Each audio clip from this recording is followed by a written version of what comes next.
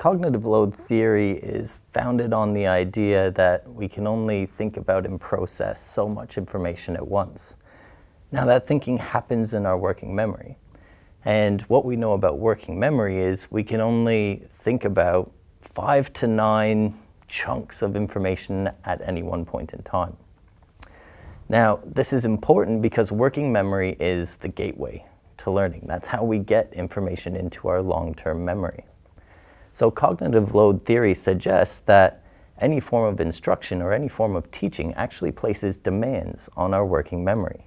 Now, this is important for educators because we don't want to cognitively overload our students. So cognitive load theory suggests that there are 3 different types of cognitive load. The first one is intrinsic load, which is the inherent complexity of the information.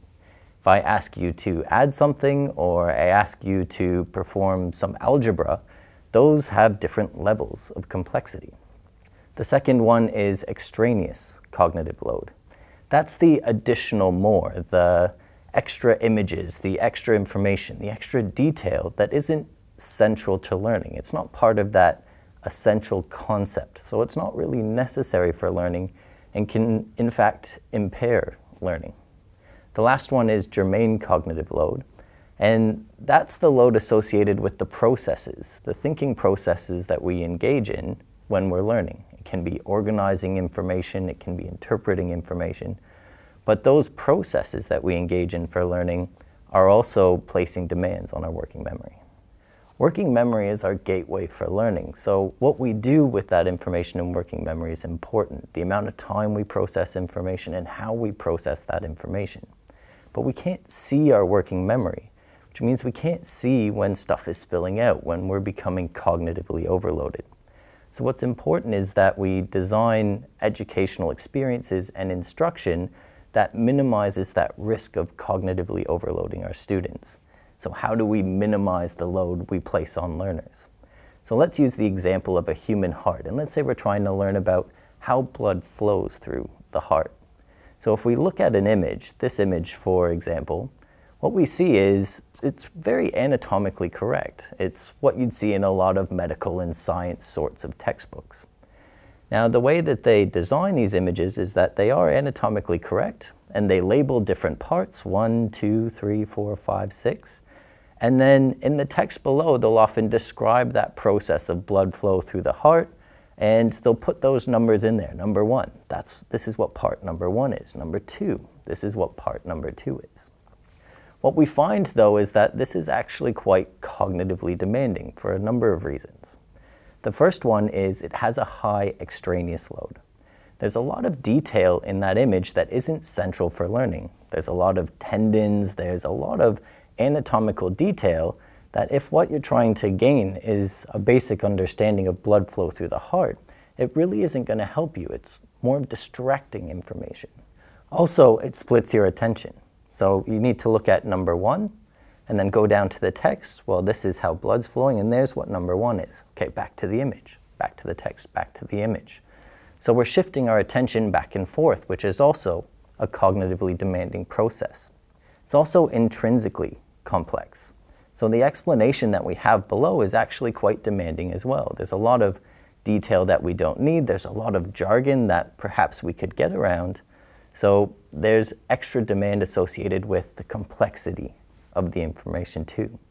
What this means is that we have less space in our working memory for those learning processes, the germane cognitive load, those things that we need to engage in to learn the material well.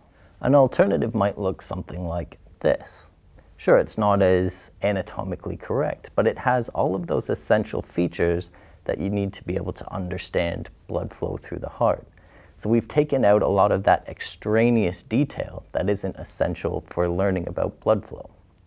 In addition, we see that the names and numbers are actually together in the text with the description.